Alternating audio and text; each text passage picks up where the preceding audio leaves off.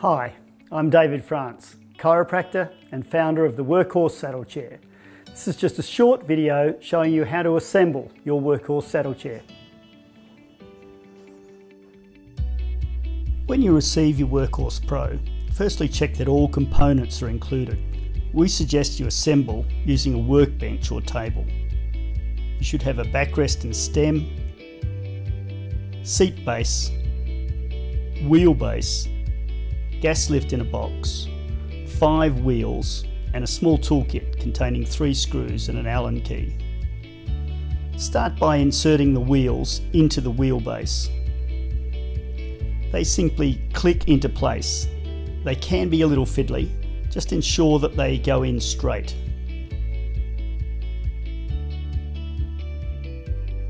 Then take the gas lift out of the box and place it carefully in the centre hole in the wheelbase.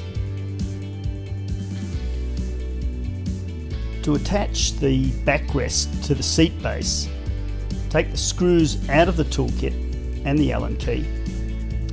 Turn the seat base upside down. Take the backrest and stem and carefully insert it into the mechanism at the bottom of the seat base until the 3 screw holes align. Then take the screws, screw them up with firm hand pressure. Then take the Allen key and alternating tighten them up so they're nice and firm.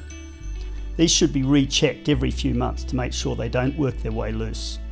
Then take the whole unit, turn it upside down, ensure that the gas lift goes directly into the hole at the bottom of the seat mechanism and gravity will just hold it in place.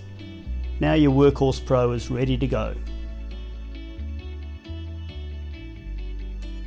Now that we've assembled our Workhorse saddle chair, it's critical that we get our workstation set up correctly. We've provided information in with the packaging of your chair, which we'd love you to have a look at. We also urge you to have a look at our How to Set Up Your Workstation video, which provides pertinent information that allows you to assume the ideal sitting posture, which will make a massive difference to your health moving forward. So for any further information, please refer to our website, workhorsechair.com. And if you've got any questions or queries at any time, please just reach out.